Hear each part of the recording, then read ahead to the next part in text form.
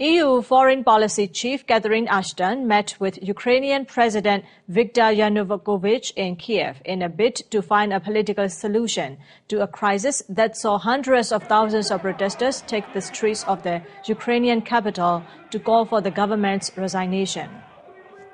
Earlier, Ukrainian president met three former Ukrainian presidents, gave no ground to protesters who want Kiev to move closer to the European Union, insisting his government needs to deepen trade ties with Russia instead. EU leaders say their trade pact would have brought investment, but Ukraine's Soviet-era industry relies on Russian natural gas, giving the Kremlin enormous leverage.